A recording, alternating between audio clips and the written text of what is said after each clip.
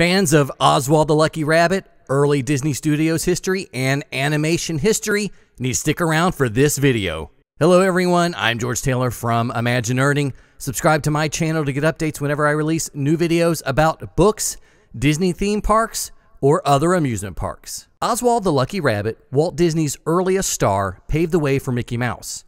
But what happened to Oswald? Based on the contract with Charles Mintz and Universal, Disney lost the rights to Oswald in 1928 after a series of successful animated shorts. When Disney decided to bring Oswald back into the company in 2003, there were many of the shorts lost to time.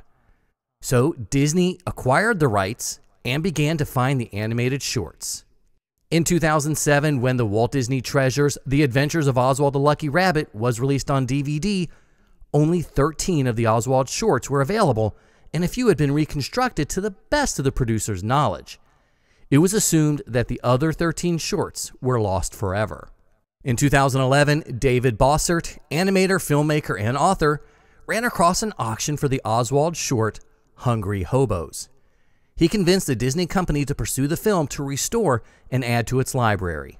Thus began the genesis of the book, Oswald the Lucky Rabbit, The Search for the Lost Disney Cartoons.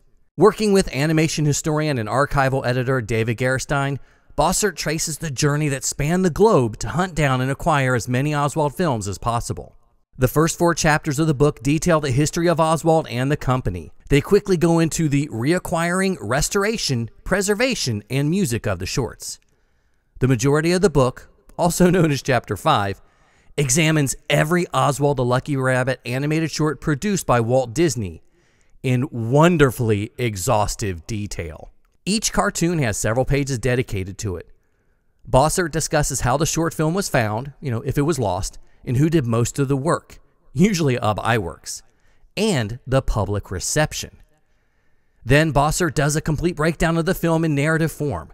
This is quite charming to see the changes over time in the Oswald shorts, as well as the breakthroughs in storytelling. Included are production sketches, poster concepts, and stills from the restored prints. What about the lost Oswald the Lucky Rabbit cartoons? For the lost cartoons, Bossert relies on as much information as can be found in archives and media. When available, the entire script is reprinted, since it might be the only information. In other cases, reviews of the shorts are presented outlining the story. Almost every short has some artwork, but it varies greatly in amount. In some cases, the film is still completely lost, and all that is available are scripts and production notes.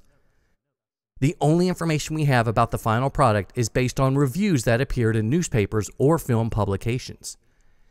It surprised me at how much information was available, considering the films changed hands. It goes to show how well Disney retained documentation. With the 13 lost films, it's quite eye-opening to think about the state of animation and the ability to preserve early films. With so many missing films, not just the Oswald titles, we could see a change in how animation history is presented, and Bossert's book is one that can lead the way. Oswald the Lucky Rabbit, The Search for the Lost Disney Cartoons is a spectacular book and one that Oswald and Disney fans need to buy. Animation historians will treasure this book, and hopefully it will lead to other finds. Bossert and Gerstein have set a standard that can be followed by other historians. The book is fun, engaging, and enlightening. And you don't happen to have a lost Oswald the Lucky Rabbit cartoon, do you? If so, leave me a comment. I would love to hear from you. I'd also like to know what's your favorite Oswald the Lucky Rabbit cartoon. Leave me a comment and let me know. I'm George Taylor from Imaginerding, and I hope to see you in the parks.